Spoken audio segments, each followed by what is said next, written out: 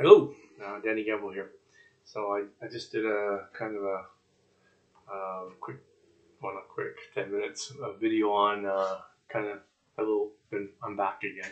So we're heading into we are in the third week of um, August here, and I was just talking about a course I just did today, and then a little bit about family and stuff like that. So anyways, so just catching people up, and I decided just to go ahead and continue on and do another video. I think this one will be one of those political videos, just because what's going on in the crazy world again, and this never seems to end. I've tried to express more than once, quite a few times now, that because I don't want my videos or when I talk politics, I don't want my videos to sound like I'm so negative. They're it's not so much negative as bothered, worried, concerned. You know, like our country, I'm in Canada, is running fairly well. And luckily for Canadians, we're still kind of like early stages naive, and it's wonderful because as people, we still get politicians that are in there for the right reason. Although we're starting to see more and more that are being bought and paid for, and therefore or faking that we're for everybody to say the right words, but then actually looking after select groups that are supporting them and getting them there and promoting them up. And yes, I know what I'm heading to with the U.S. here again. But again, I want people to understand, I want U.S. to do well. I mean, not only are they our neighbors, but I mean, Christ, I got family down there. But like, they're also so important to the world. And pissing me off that they're so failing. They're failing right now. They're failing themselves first and foremost. Absolutely failing yourself, and I don't know how it'll change, because when I was just talking about our politicians, their politicians have been bought and paid for from day one. It seems like there's no integrity, there's no morals, there's no I'm here for the people. And they're barely even saying one of the parties right now is barely even saying it for the people, or they're saying it with tongue in cheek. That's so that everyone's kind of like, yeah, they don't mean that. Smarten up, but and you say smarten up, but how can they? Because these are the ones that were brought along, not to smarten up, just to greed. Like here's some money under the table. Get you through. You'll have a great life. Just keep ranting and raving in our favor of what we want, and we will keep paying you. What is this about? Something's cut up on me. Looks like I got maybe something jumping in front of me. Okay. Sorry. Hopefully I didn't ruin the whole video. So America. Now the new thing is pulling out of the country, Afghanistan. And isn't it interesting that happens right now, which kind of distracts from what happened on was it January 6th? Like when you guys had one party with your previous president trying to keep in power, and they went after their their Congress and their Senate, and the House representatives. It's so like it's like you don't. I was gonna say you don't credit your people for being smart enough to see the distractions you pull. And I'm disappointed because this distraction got caused by someone that I thought was going to settle your country down. This Biden guy, I thought he was going to calm things down. But I mean, why he decided he had to do this right now while they were trying to investigate um, and get some results, so that all the news is now distracted and gone away from it. You guys really need to not let a guy like Donald Trump back in, and not because I care one way or another about Donald Trump. I don't care. Don't I got nothing to do with him, and I got nothing to do with the parties over the parties. Like I don't. I got no skin in the game. Like I said, I'm Canadian. Um, but you need to realize that you've got a wolf in hen house, and we can look at history, guys like Hitler and stuff, where people just thought, oh, well, we'll control them and we'll use them to our needs, to our means and our needs, and then oops, can't control them, and oops, now we've got a bigger problem on our hands. Donald seems to be right up that alley, guys. Come on, like it's so obvious. You need to have rule of law actually have a meaning to it. You can't allow people to structure it so that they always win. I mean, what are you doing? Like, it's okay to lose a Super Bowl and come back next year and try to win it. Like, in this case, 4 years or 2 years for your other parts of your election. But just to allow, like you can't lose attitude is so poor. It's so non-democratic. It's so third world. It's so embarrassing to you, but to the world too, because we're hoping you guys run a great country, and other countries, take some lead from you and work with you, and they run good countries, and that therefore the majority of people in the world have a decent life, and it doesn't look like the way you're going, and 50-50, obviously scares the hell out of most of us because that sounds like eventually civil war, or riots. So we're already seeing riots in the street. Mexico's not safe then. Canada's not safe then. The world's not safe then. Dictators and greedy people will run the world, and yes, they want to, and yes, Donald is one of them. Um, so you need to stop it. You need to stop it soon. And how do you stop it? Well, it's hard for sheep to get. Well, he's the wolf, but there's also the dogs, right? The armies and stuff, and the policing and all that controls the sheep, right? Um, so it's hard for sheep to push back on all that, especially when if they have any decent leaders that are maybe poking their head up, and people could tell, well, that sheep, he's the one we gotta take care of, and then the sheep around them will just be happy to eat the brown grass that we allow them. But the sheep too need to take some control, not only in pushing back, but also in what they're doing. I mean, overpopulating the world's no good either. So like we need to realize that there's only so many resources, and we need to all help our fellow sheep. Make sure everyone gets their piece of grass. Their nice home, or decent home, and decent food, decent jobs, and decent medical, and all the simple things that'll make them happy. And it's funny actually, the rich and greedy have kind of they overdid it. Like really, they were winning, and they still are.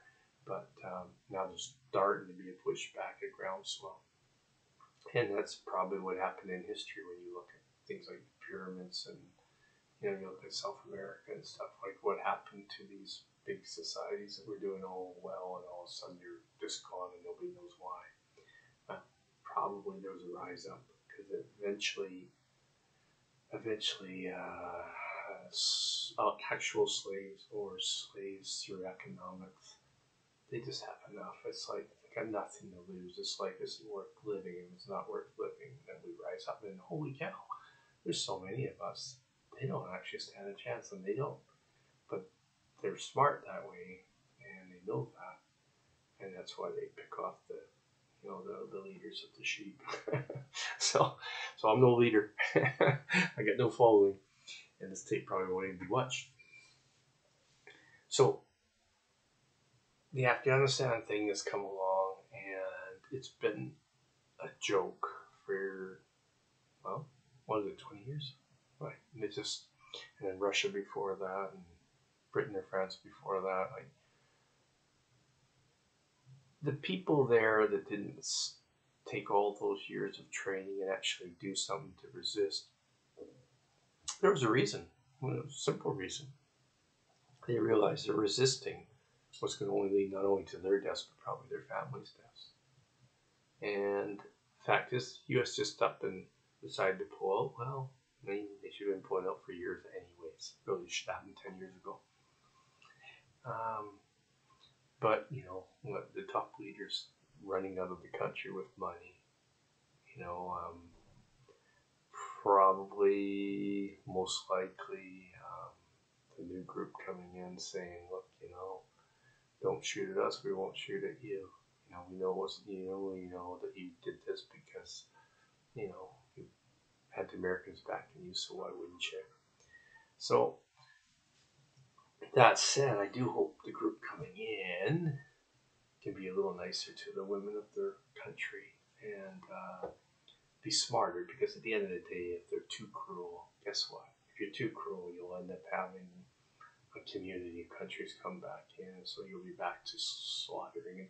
And maybe that's your economy, right? You get guns, you get armaments, you get food, you get money. Like, maybe you've been doing it for so many generations. Maybe you know no other way to really survive in the country, and that's sad too, isn't it? All the arms are sad. Why do we have to keep feeding that industry? It's sickening. Oh, we make lots of money, so let's just do it. There's more guns, more tanks, more whatever. Well, not really tanks in those countries anymore, is it? It's all kind of guerrilla warfare. So I'm sad to see that that's happening. I'm also sad to see that America just truly can't get their act together. The rest of the world doesn't trust you now. Like, even your allies are very skeptical. Because even if Biden can do what he wants to do for the next few years, unless you kind of make it clear to the world that guys like Donald are not going to get to control the Republicans, and the Republicans won't get back in if guys like that control them, and you're not going to have much support, because we're all just waiting for the shoe to drop. And therefore, we can only, tongue in cheek say to you, oh, yeah, that's a good idea. Yeah, it's a good idea, Mr. Biden. Yeah, that's a good idea. Oh, you're gone. Oh, Donald's back in. Oh, here we go again. Donald. You're an asshole. You deserve to be arrested. You deserve to go to jail. You deserve to have all this fake money you've been getting from people confiscated and given back to them. People that are being fooled by Donald. Why? Like, what influencers are making you not use your own intelligence, do your own research? Like, you're literally killing people in your own states by, doing things like the anti-mask stuff and anti-vaccine stuff. You're killing yourselves. You're killing your family members. You're making people sick and go to hospital for months, and then have maybe mental health issues for the rest of their life, because there seems to be some residual coming out of this. That's, like, I said to someone that was actually, I got to move this new place I'm at has a pool, so I met him there, and right away he was kind of like, I could tell he was probably, I don't know if he was from southern states, but he definitely was of that attitude, anti everything. And he started on about not taking the shots, and that some, I don't know what, it was some story, I can't remember what it was. It was kind of farcical. But I said to him, tell you what, do you go to Mexico ever? He goes, yeah.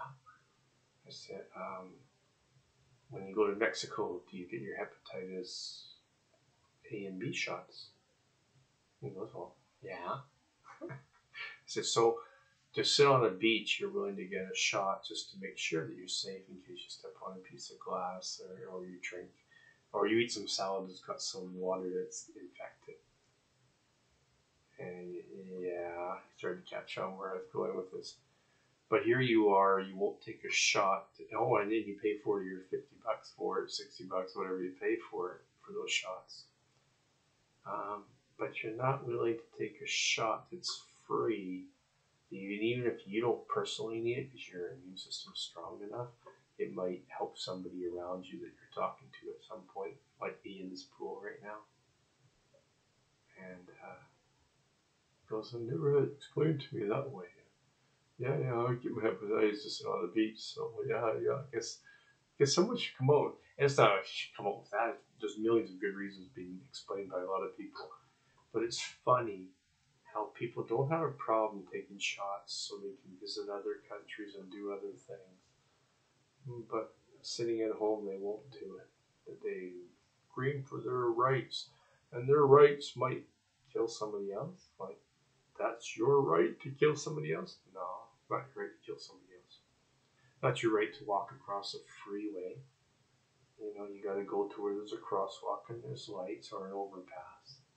Like, there's rules that help to save not only the person that's abiding by the rule, but the people that, if he didn't abide by the rule, would be affected.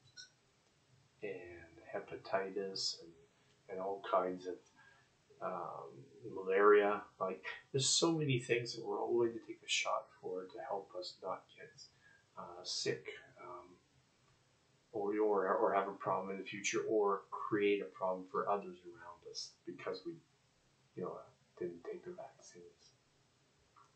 It's such a non-issue, or it should be such a non-issue, and it's so sad that politicians are for their parties, or for, in their case, a lot of time to support a single person named Donald Trump.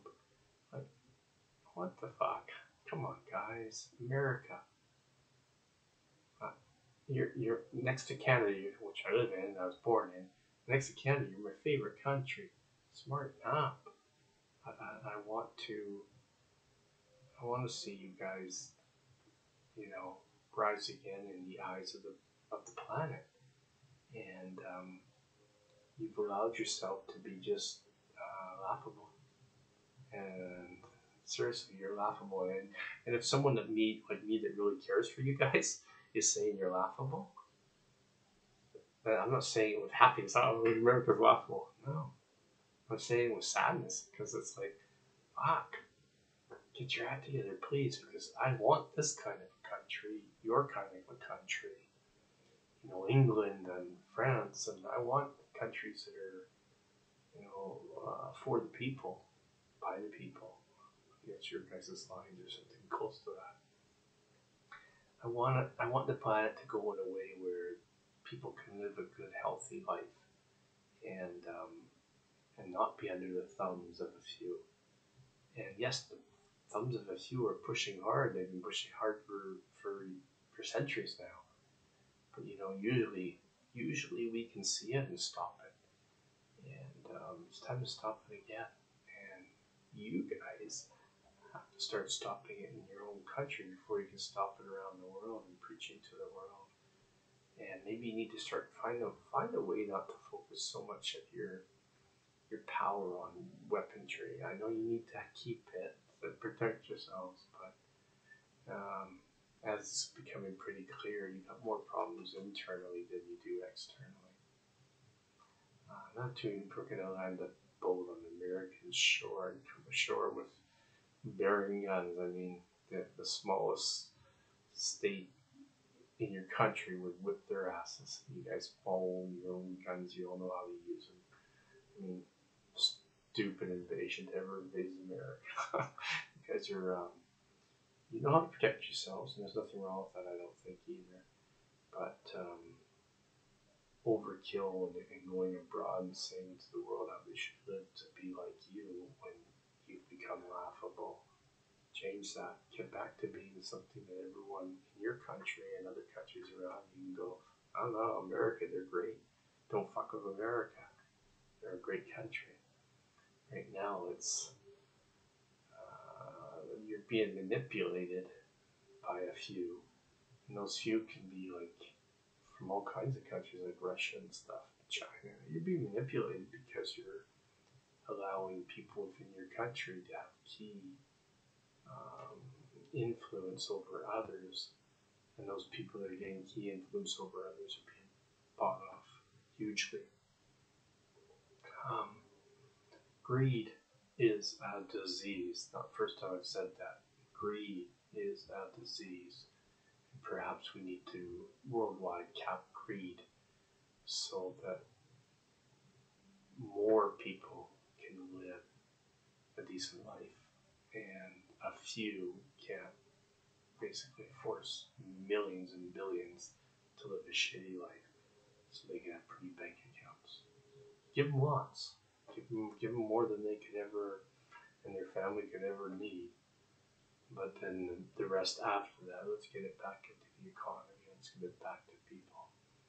So, medically and house over, roof over their head and food in their bellies and chance of decent jobs that'll allow them to have some other small fineries like a car or, a trip or a holiday, whatever.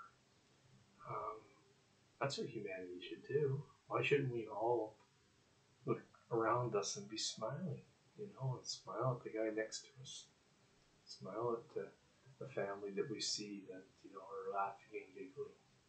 Why not? What's wrong with that? All right, I preached. I'm sorry, but I'm new and I'm fresh at getting back to this. So, and this is a long one, really long. All right, so Danny Gamble, love to all. Cheers.